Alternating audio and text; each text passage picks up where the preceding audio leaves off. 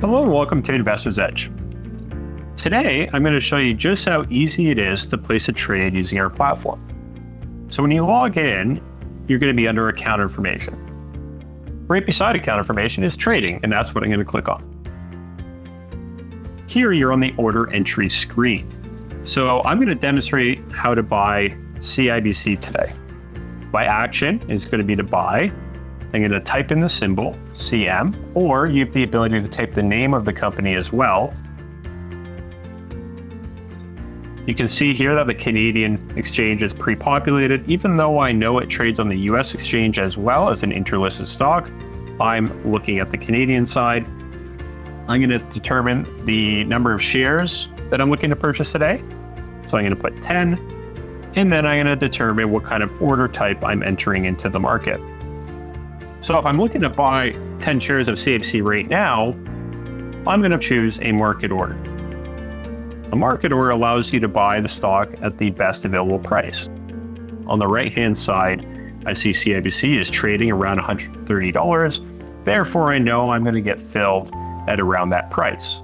However, one thing to note is in a volatile market, it is impossible to determine at what price your order is going to be filled at. But you get it right away. Then I'm going to choose from which account I'm looking to purchase the stock. Because I'm purchasing on the Canadian side, I'm going to choose my Canadian account. If I wanted to purchase it with US dollars, I would be able to do that as well. I would just select the US account. However, foreign exchange conversion would take place. Then I will click Next. I'm going to review my order.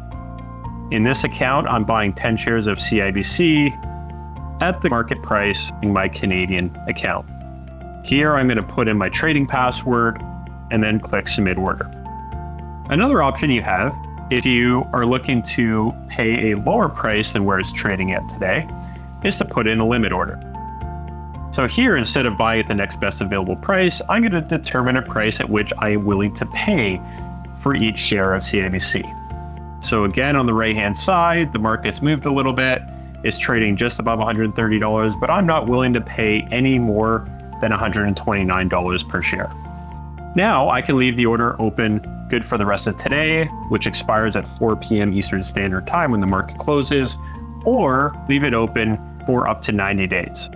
So in this case, I'll select June 10th. Again, I'm going to be paying for my Canadian investment account. Then I'm going to click Next. Once again, I'm going to review my order, buying 10 shares of CIBC on the Canadian exchange at a limit price of $129, good through June 10th of this year.